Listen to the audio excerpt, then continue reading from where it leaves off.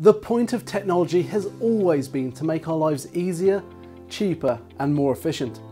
And that's no exception with what we're always aiming to achieve here at VisionLink for our clients. Our clever UK-based engineers and developers work on hardware and software solutions for the likes of the Environment Agency and local authorities around the country. Recently, the Environment Agency undertook a cost and energy saving study to calculate the return on their investment by deploying VisionLink's award-winning technology. The figures they came back with are pretty outstanding, based on a sample of 50 cameras over a year, and shows what clever, well-deployed technology can truly achieve.